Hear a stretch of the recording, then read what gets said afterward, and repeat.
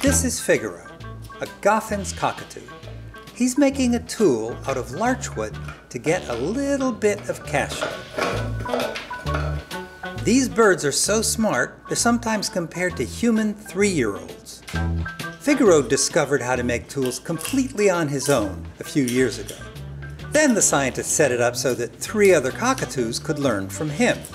Then the researchers wondered if the birds could transfer those skills to different kinds of materials. So they offered the birds larchwood, a twig, cardboard, and beeswax. All 4 birds could trim a twig. No problem. 3 could do larchwood. 1 seemed to have some kind of larchwood phobia. 2 of the birds, Figaro and Doolittle, could handle the cardboard. That required some serious cutout work. Impressive. But if these birds look like good pets, think about this. Like a 3-year-old, they need tremendous attention and stimulation. But these are birds, and they stay at that 3-year-old level for 40 years or more.